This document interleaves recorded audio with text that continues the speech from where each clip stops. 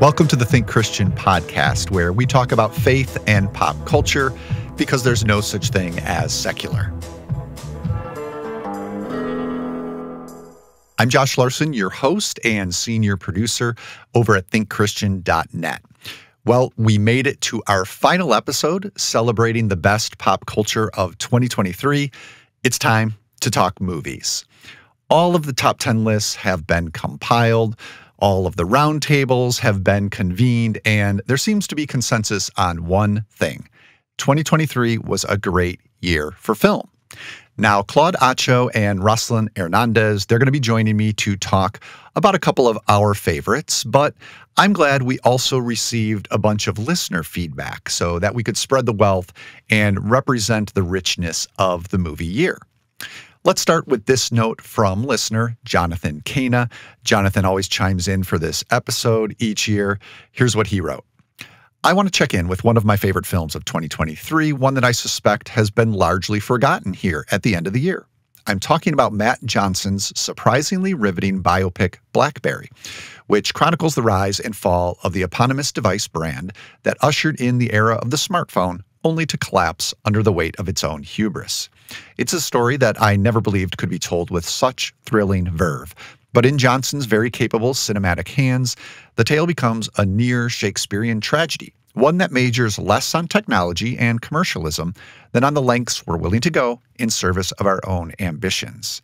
The spiritually devastating final image of this movie is in the running for my favorite closing shot of the year. Thank you very much, Jonathan.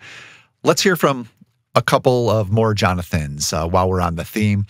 Jonathan Coppage said, I don't know that there's a Christian hook, but the most impactful movie this year is definitely Eileen, a swooningly constructed thriller that doesn't let the genre down. And then here's Jonathan Kreitz, Godzilla -1. Put it in the Eucatastrophe Hall of Fame. Very moving story and resolution, memorable characters, humor that did not detract from the story but served it. I really loved it. We have more listener feedback to get to, I promise, from other folks who are not named Jonathan. We'll share that later in the show. For now, let's bring on Claude and Roslyn to talk about three of our favorite films from last year. Claude and Roslyn, a happy 2024 to you both. How's the new year treating you so far? How's life in Charlottesville, Claude?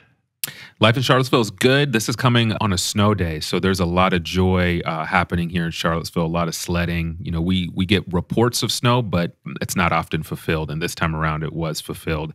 So there's a lot of joy in the Atcho household and across the city. People are being safe, sledding, having a good time. So it's a good start to the new year. Oh, that sounds great. Here in Chicago, our snow, we did get a little bit, but then it's like below zero here, so it immediately just froze to rock. So not quite as playful. Roslyn, I was though happy to last week be out your way, Southern California, really enjoying the sunshine before having to come back here. But how about you, Roslyn? How's your 2024 so far? Been pretty good so far. It's a little bit cloudy here. So I live a little bit like two hours north of Southern California. And I mean, we also get to see the mountains around us covered in snow, but it never really reaches us. We're in the valley. So, but it had been kind of warm the last year. So it's kind of nice to have some clouds, to get some rain, and to actually have it be a little bit colder than it has been in the past. Gotcha. Nice. Yeah, just being able to see the snow on the mountains. That is beautiful. Well, thanks for joining me for this episode. I wanted to have you two on for this show because I love talking movies with the both of you, but I also know that the picks you guys made for among your favorite films of the year, they worked really well together. We have, behind the scenes, how we put these three episodes together.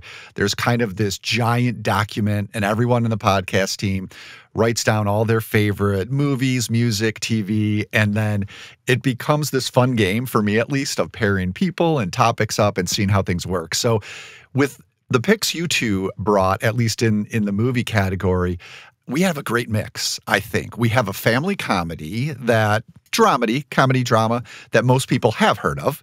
We have an animated film from Japan. And then we have a tiny, tiny indie that more people should hear about. So Let's jump into these. Maybe we should ease listeners in with that familiar one, which is your pick, Roslyn, the delightful adaptation of the 1970 Judy Blume novel for young adult readers, Are You There, God? It's Me, Margaret. So what was it about this one that made it one of your favorites from last year, Roslyn? Yeah, I think for me, as someone who thinks about young people and their spirituality and how they understand God, this was really interesting to watch as someone, as a young person, Margaret is trying to figure out what she believes or how she relates to God, and seeing the kind of like the generational aspects of religion, right? Like her parents are kind of a little bit traumatized by religion, so they don't really like share their religion or their trauma with her, but that causes like her own questions and turmoil in the way that she relates to God. And so for me, it was really interesting to see that aspect of how spirituality is passed down to children, especially to teenagers when they're asking these questions, right? Of like, who am I? Who am I in relation to God and like in relation to others? And so that's what I really liked about that. Yeah, it definitely digs deeply into that. Doesn't avoid, I mean, how could it? It's right there in the title, but it doesn't avoid some of these questions, even though it is a mainstream rather than a faith-based movie. Was this one, Claude, that you saw when it came out earlier in 2023, or did you catch up with it more recently? I have not seen it. What I did was, I know Judy Blume, she's big in our house, and I read the TC piece by Isabel Bishop. Nice. And I'm, roughly familiar with the story, but I think your point that you just made is interesting. Obviously it's part of the novel, but this sort of film coming not from a, faith-based production company necessarily is putting these sort of questions in what seems like a really kind of earnest and genuine way that I think is, really important and I think instructive. So I like that piece that I read about sort of what it means to kind of, how do you find and hear God when you're asking these questions at that age where so many things are sort of up for grabs. What I learned about religion is that it makes people fight. And every religion says the same thing. If you pray to God, He'll listen to you and help you and make things better. But I've prayed and prayed, and everything just gets worse. Yeah, I wanted to bring that piece to our conversation by Isabel Bishop and share this part from it. I like how she describes Margaret's predicament here. With no framework for how to approach God or prayer, Margaret feels lost at sea, especially when she can't find God in the ways she expects. She views him as a cosmic Santa, asking him to expedite her development into a woman and becoming frustrated when that doesn't happen. And then Isabel goes on to talk about the ways God instead uses a still small voice and maybe works through others in Margaret's life. She cites the passage in 1 Kings where God speaks to Elijah in an unexpected and muted way. And so I was curious, maybe you could talk a little bit more about that, Roslyn, especially maybe in the context of youth, when you are working with youth, what expectations might be for youth today about how God speaks? And then are there ways you've seen that speaking surprise them or maybe even, I don't know, surprise you? I'm just curious what you think more in general about some of those ideas beyond the film. I think just like Margaret, a lot of young people and even a lot of people in church in general, in Christianity believe, we talk to God and we pray. And we definitely can do that. And it can also feel really like one way because we don't really hear God speaking back to us, or we don't really realize when God is sending someone the way, Margaret's friend kind of like teaches her some things or just like opens her up to other ideas about spirituality in the Jewish tradition. I think for me, something that I have been learning to do is to just be in God's presence and just like a prayer of presence. And that's sometimes something that we forget, that we can just enjoy God's presence and we can just let God delight in us. And we don't have to say something. We don't have to receive a message out of that. That just being God's presence and letting ourselves be delighted in is something that I think I've been trying to do a lot more for myself.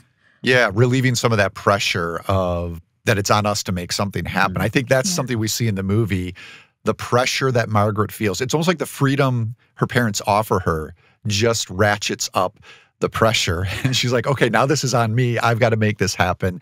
And I do have to say the lead performance as Margaret, Abby Ryder Fortson, she's just delightful. Some of the double takes she has when faced with all the embarrassing situations she's experiencing as a girl this age. And how about Rachel McAdams as the mom, Barbara, a role that's expanded for the movie from what it was in the novel. But I think it really does help kind of broaden the experience we're seeing rather than this tunnel experience of a young girl. Now we're seeing what it might be a bit like for a mother to help a girl work through this. Did you have, Roslyn, a favorite performance? Kathy Bates is also great here as the grandmother. I just thought the performances were really good in this film too. Yeah, I mean, yeah, I think I liked all of them. I don't have one that was my favorite, but I did really like the honesty and the earnestness, as you mentioned before, with which the directors and the screenwriters really approached the topic of a young woman in a very vulnerable and very exciting age, right, of this period in her life that it could have been approached differently in ways that have been approached in the past, but this was really honoring to her as a young woman. Yeah, honesty, I think, is a good word. Yeah, you see it in how the film was conceived and executed and in those performances too, as you said. All right, well, let's move to your pick, Claude, and this is the Japanese animated film I was referencing. We have a listener who's going to set this one up for you.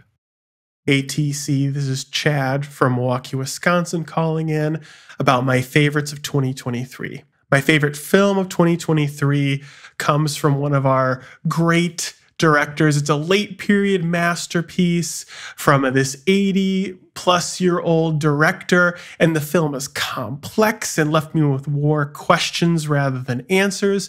And yes, that film is The Boy and the Heron by amazing filmmaker Hayao Miyazaki. By far the best movie I saw all year because it left me with so many questions. I still, after seeing it twice, do not really know what it's all about, but that's the beauty of it. It was something that I experienced and it left me. It was like no other experience I had this year. I highly recommend anyone who hasn't seen it go in blind. You may not know what to think about it right away, but I can guarantee that it is a wonderful, beautiful experience and a weird experience, which is saying a lot from a director who gave us Spirited Away and Princess Mononoke. Thanks, Chad. Chad also shared some music picks. We didn't hear those there, but he mentioned Sufjan Stevens' Javelin, and then an album with a very, very long title from King Gizzard and the Lizard Wizard. So we've added those to our long list of music picks over at thinkchristian.net. But as for the movies, Chad described The Boy and the Heron as wonderful, beautiful, and weird. Does that ring true for you, Claude? And what is this film all about? Or at least what happens in it? Maybe we should start there. I think that's a great description. Wonderful, beautiful, and weird. I think, Miyazaki films is known for Spirited Away, Ponyo, My Neighbor Totoro, Kiki's Delivery Service, these great classics that have a sort of playfulness, but also this quirkiness about them. And a lot of his movies are centered around young people, like kids or people around the age of kind of like 10 to 12, sort of trying to figure out their place in the world. And his movies deal with, they're both playful, but they also have really deep themes as well.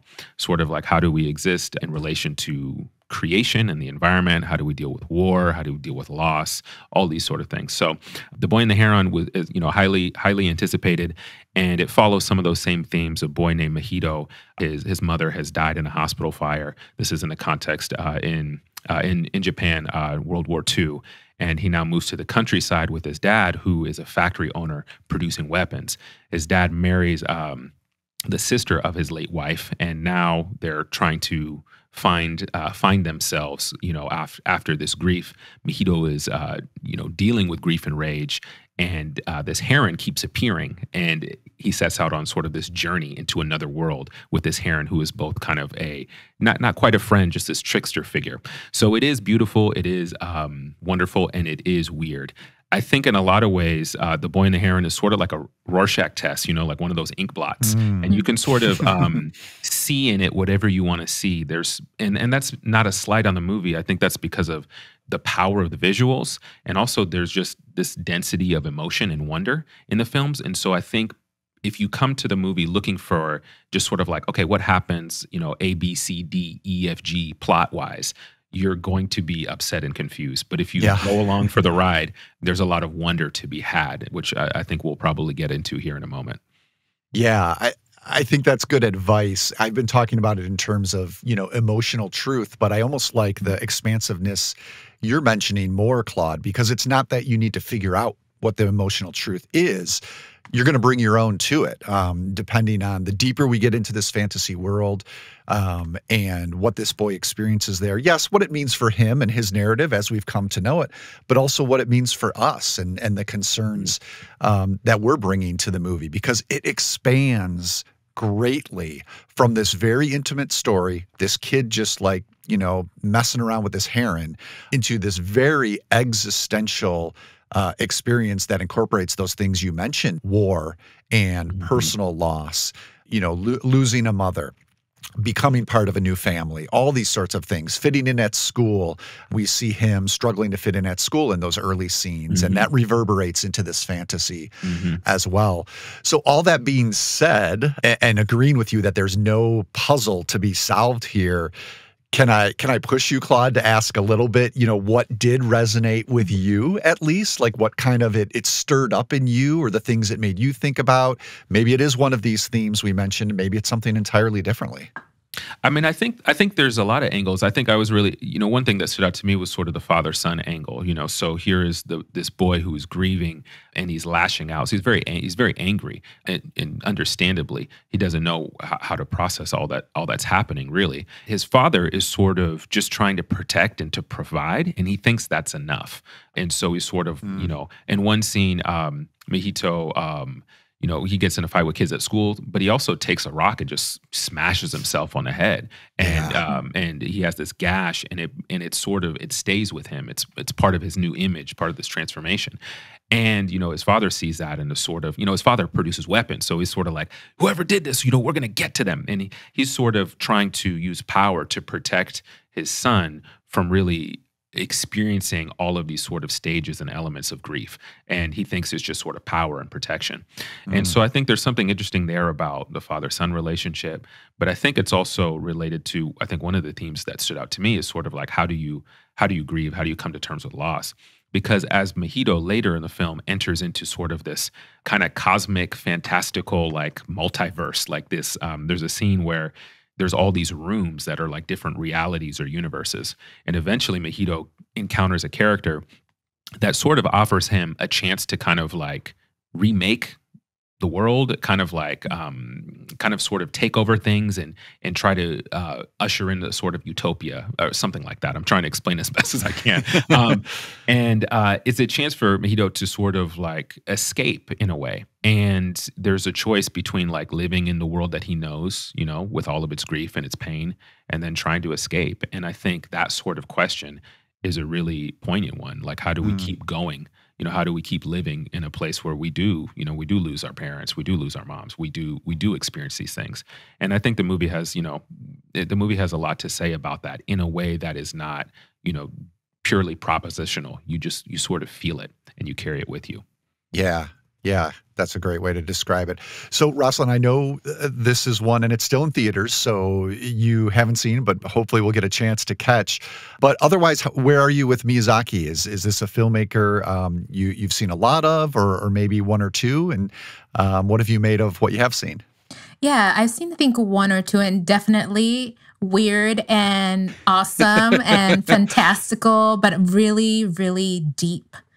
And touches on very human aspects of grief and of just what does it mean to be human, Sure. And with this particular one, I haven't seen it, but I read a little bit about it, and it's so interesting that there's different adults in Mihito's life, right? That are like his dad, like, we're going to do this through power. There's the the grand uncle who kind of presents him with like the escape and the fantasy, right? And then his new mom and then his actual mom. So these are all like people that had impact in his life. And through his process in this adventure, he kind of comes to learn that there needs to be a balance of like, yes, like these are all people that are part of my life. And yes, I do want to escape right now. I'm really grieving. I really want to find my mom, but also we can't do that anymore. Like, how do we keep and integrate what we have taken from each person and take that back to real life with us?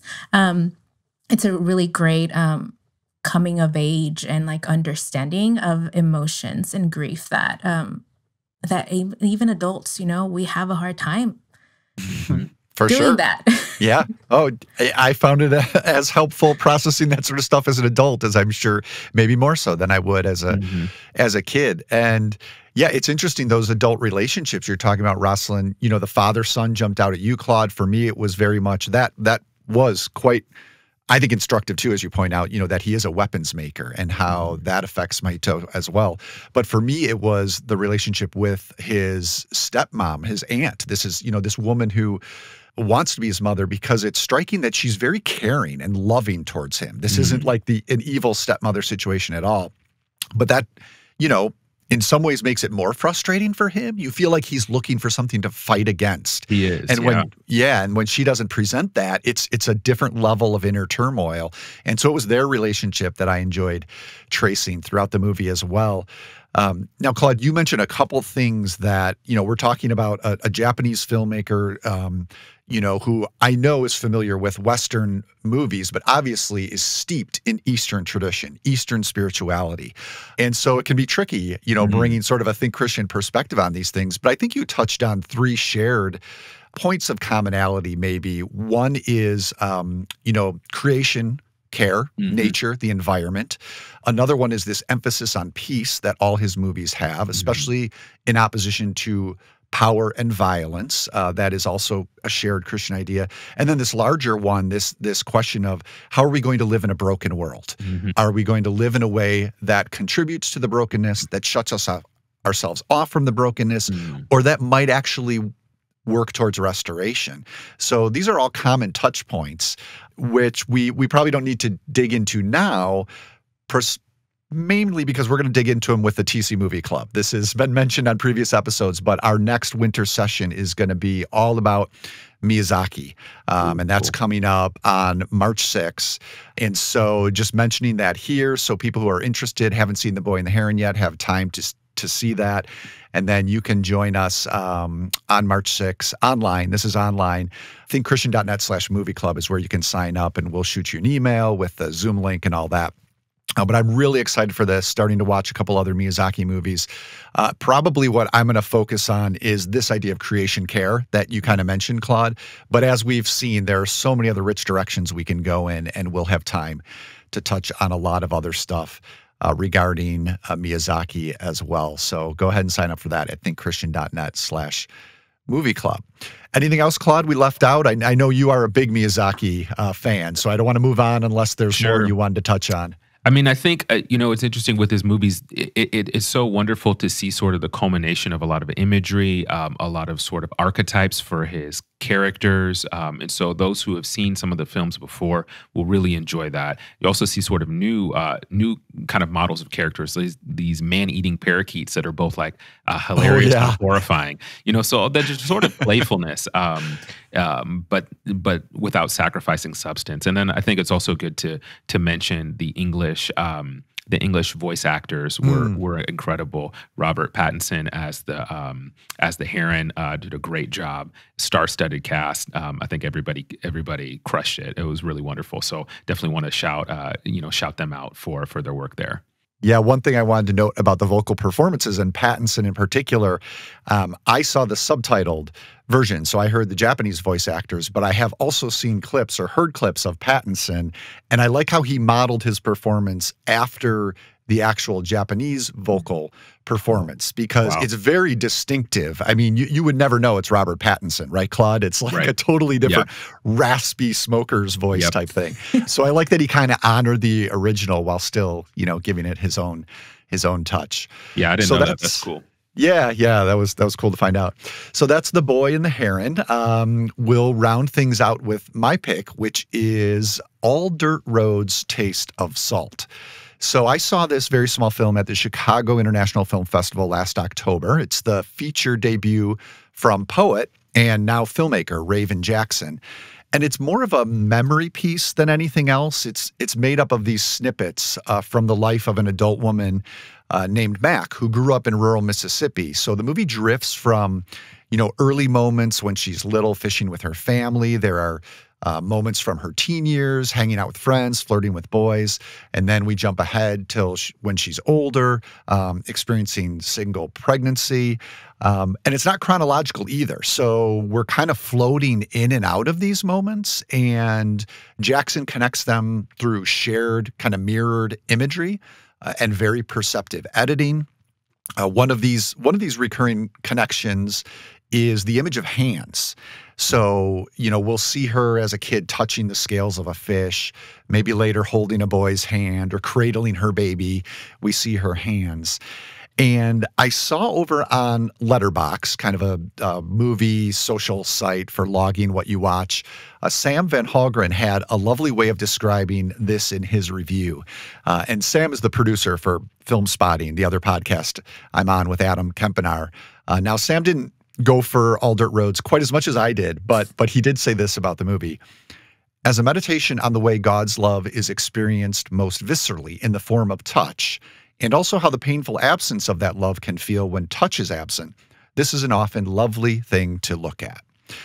So I do want to hear from you guys what you think about the movie in general, but I was also hoping we can use it maybe to further explore this notion Sam brought up. It's not one as much as I observe the use of hands in the movie I've given a ton of thought to, but the role of touch, physical touch in the Christian life. And depending on what tradition you've experienced, I imagine this is maybe a familiar question or maybe it's a surprising, challenging one.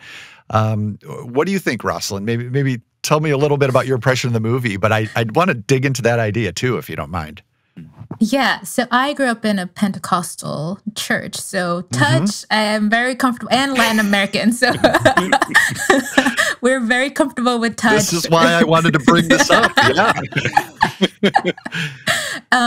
So yeah, I mean, in the denomination that I grew up in the church, there's a lot of familiarity.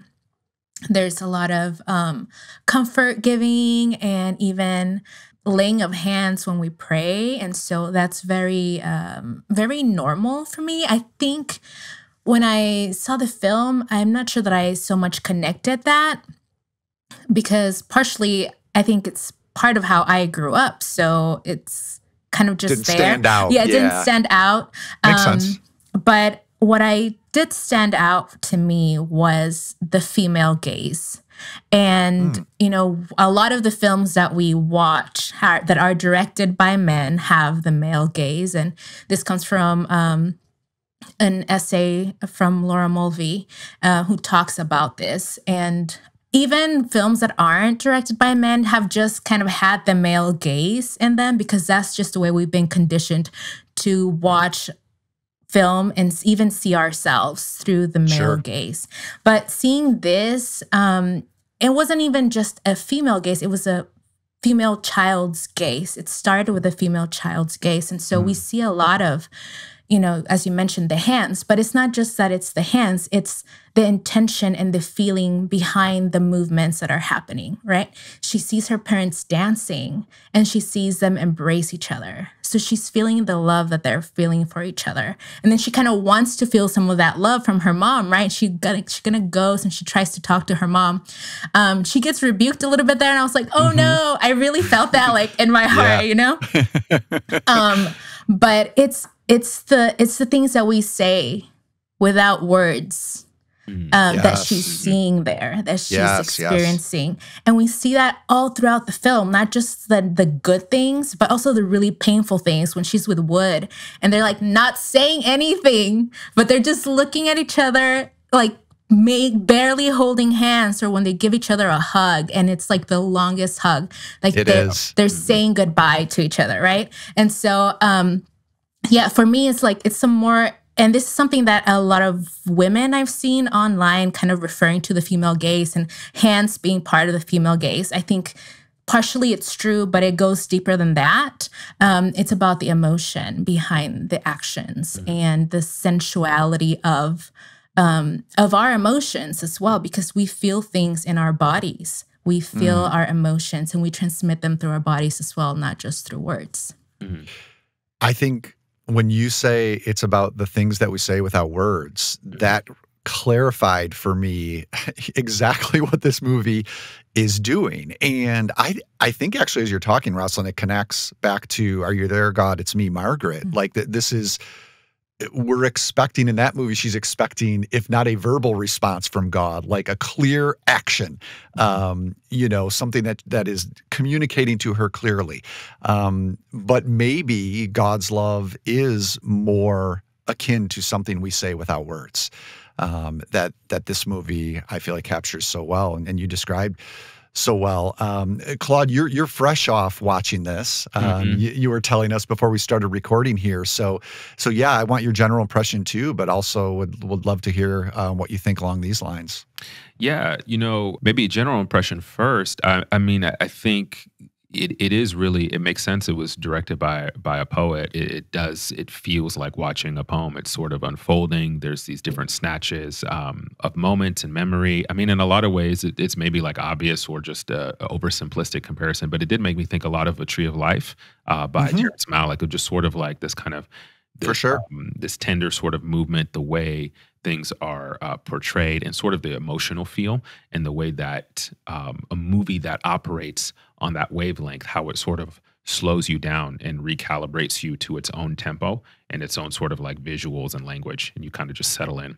I was really struck by the use of color through the movie, and just sort of shots of the back of Mac, the protagonist, the back of her head at different ages and stages through her life. So I was really, I found it quite powerful and quite moving. And for myself, having lived in Memphis, right on the Mississippi sort of line, I thought there was a draw for me there. I think in terms of touch, I think that's a really potent reflection. There's a Margaret Atwood quote which came to mind, and I just pulled it up. She said, the novelist Margaret Atwood, she says, "Touch comes before sight, before speech. It is the first language and the last, and it always tells the truth," which I think is just really fascinating. And I do think that is a really rich and fruitful sort of question, like what is the place of touch, in our lives as followers of Jesus, right? I think we know so much of how we can pervert things, and how much there has been abuse of power and of people and of touch. What does a flourishing way of embodiment and touch look like? And I think this movie does point toward that. I was also drawn, Roslyn, to that hug scene between Wood and Mac in the middle of the movie. I was like, this hug is really long, but like there's so much there. And I think there's so many, I think the kind of cliche way to do that, or the stereotypical way to do that, would be to sort of like imbue that moment with this sort of hypersexualized sort of engagement. But it's like there's just true grief and appreciation and sort of loss that's happening in that moment. It's sort of like that's humane. And so that I thought was probably the standout moment of the movie for me, was actually that really long hug that comes maybe about halfway through. It is possibly the longest hug in movie history, and I think that's to its credit too. It's almost as if it's going to take as long as those characters need, independent of what we might need or want as viewers. It's like completely left us behind, because there's probably an emotional peak that scene hits for us as viewers, where we're like, okay, they've reunited, they've shared something, it's time in movie terms. This goes back a little bit to what you were saying, Roslyn, what we've been trained to do as viewers. In movie terms, something new should happen. They should kiss more passionately, to your point, Claude, or they should separate and say goodbye. But no, it just keeps going. And I had that uncomfortability at first, like, oh, this is getting a little weird. And then Jackson holds it even longer, where I'm like, oh no, this is how long they want it to be. And so it doesn't matter what I want. I'm just, I'm just lucky to be allowed here and to observe this. Because I think it is an example, again, of that sort of deep, truthful, honest sharing, and that touch can give, that does echo maybe a more spiritual understanding of touch. It's not, in that scene in particular, and in so many in this movie, it's not that one person is taking from the other for their own good. It's there's like a mutual love being shared there in this case somewhere, in between romantic and platonic love. But I think that messiness gives it even more potency as a spiritual gesture too. So yeah, this one, despite all our praise, people might be a little like, it sounds a little weird. I don't know if it's for me. If you do want to watch it now, I think, Claude, you can probably say for sure, I think the only way is to, for like about $20 via streaming. Yeah. Is that how you saw it? Yeah, you can purchase it on Amazon Video. You can also rent on Amazon Video for about, I think, $5 or $6. So it's definitely okay. It's definitely worth your investigation and your look. And you could pair it with Miyazaki, two films that are cut from the non sort of stereotypical cloth, and I think are very much worthwhile. Yeah, they do share that in common, The Boy and the Heron as well. This non-narrative element and sort of a poetic realism to both of them. I'm glad to hear that you found that it's available. If it is for like $5 or $6, that's a little more easy of an entry point for people. So check that out.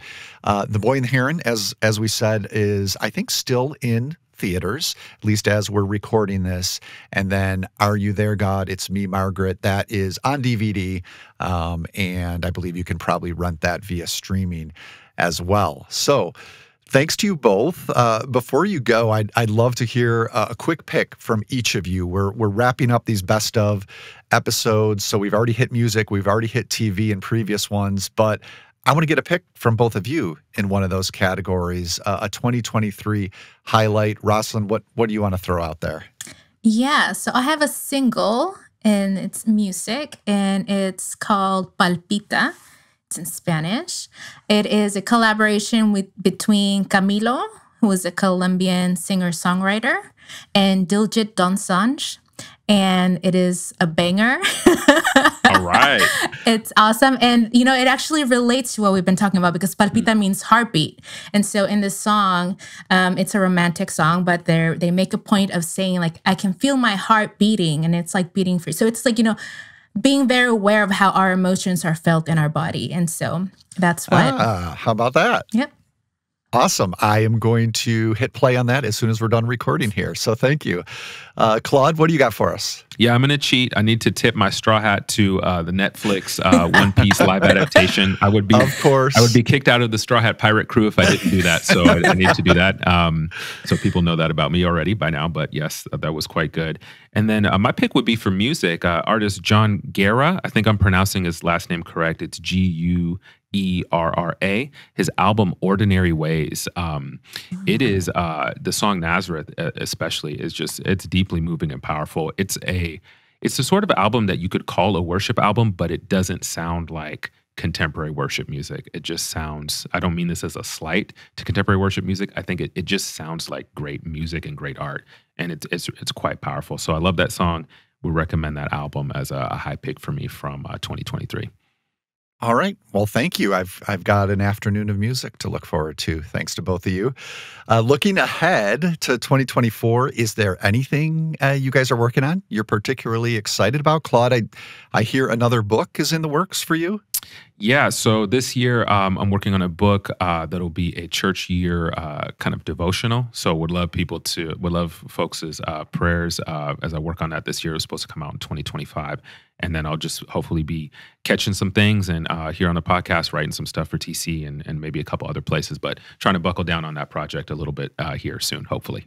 Yeah. Are you doing anything so people can follow your progress, or we'll just check in with you when we have you on again? Yeah, you can check in with me, and then my Substack, just Claude Atcho, just Google me on, and it'll come up. Good Things is what my Substack is called. So I'll share some stuff there in the process, and maybe some early little snippets. Cool. Thank you. And Roslyn, what's ahead for you this year? So this year, I'm actually trying to start my own writing. So I'm going to launch a website, and I'm going to start writing about public theology, so like film and media and all that stuff, but also about spiritual direction and spiritual practices. So okay, coming up soon. Yeah. Do you have a name for the site yet, or are you still trying to nail that down? Well, it's going to be roslynhernandez.com, but okay. It hasn't launched yet. So keep coming, checking back. We will do that. Yeah. And I hope that means if you're going to be doing a lot of writing, you'll find time to write for us here and there at Think Christian. Okay, awesome. Love that. Well, thank you both. Really enjoyed touching on all these movies. Have a good 2024, and we'll talk to you again at some point soon. Sounds great. Thank you. As I mentioned at the top, so many great movies in 2023 meant a lot of feedback from listeners sharing their favorites from the year that was. Thomas Myers highlighted 3 titles: the Super Mario Brothers movie, just a fun adventure and a love letter to Nintendo history, Thomas says. Then Guardians of the Galaxy Volume 3 is a masterpiece. The Shift was Thomas's other pick, a good mix of scriptural themes and highbrow sci-fi concepts. We also heard this from Aaron Potter. As ever, there were just so many great new movies this year that I just loved, and it is hard to pick just one. I loved both parts of the fabulous duology known as Barbenheimer, and also loved many other obviously and deservedly popular films like Spider-Man, Across the Spider-Verse, and Killers of the Flower Moon. I will also shout out the lesser-known Polite Society as just excellent. My number one favorite of the year, though, is a smaller comedy film called Theater Camp. If you don't know it, it is the story of a struggling summer camp for theater kids in the Adirondack Mountains called Adirondacks. As a theater person myself, I have never seen a sweeter or more accurate love letter to theater kids in all their obsessive, quirky, and wonderful glory than this movie.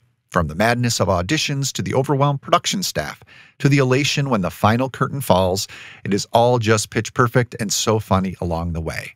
The numerous child actors totally commit to it and blow their roles out of the park. Above all, though, it is a story about community and about a place where all the weird kids, and every one of them is weird in their own way, can belong and be part of the family. It looks a lot like the kingdom of heaven, which God intends to populate with the various weirdos and nobodies plucked from the highways and byways of this earth, rather than just the popular and so-called normal people. Thank you for that, Aaron. One last pick here comes from Alvar Chun. My favorite film of the year is The Holdovers. I can't seem to shake the film since seeing it about a month ago. The arc of the characters from when I was introduced to them to the conclusion felt real and tangible. Director Alexander Payne has created a story that is approachable and down to earth. Each of the characters are relatable, especially in their desire to connect with others, despite their resistance to it out of self-preservation. The love for The Holdovers seems to be growing in my circles, and I hope that it gets more attention and love. Thank you, Oliver. Yes, The Holdovers was one of the movies we discussed on our 5 Films for Advent episode, so check that out if you're a Holdovers fan. Thank you to all of the listeners who shared picks for this and all of our best of shows. You can find master lists of our music, TV, and movie picks over at thinkchristian.net. We hope you continue to stay in touch with us throughout 2024. You can email us anytime at tcpodcast@thinkchristian.net. Share your thoughts about the show or suggest topic ideas. You can also follow us on Facebook and Twitter/X. We're at Think Christian. And then if you want to keep up with all of the articles that we publish over at thinkchristian.net, subscribe to receive our emails. Just do that at thinkchristian.net/subscribe. The Think Christian podcast is a listener-supported production of Reframe Ministries, a family of programs designed to help you see your whole life reframed by God's gospel story. Visit reframeministries.org for more information. Our audio engineer and post-production supervisor is John Reeder, and Reframe's co-director overseeing content strategy is Robin Baslin. I'm Josh Larsen. Thank you so much for listening. We'll be back in a week or two to consider how another corner of our pop culture fandom connects with our faith.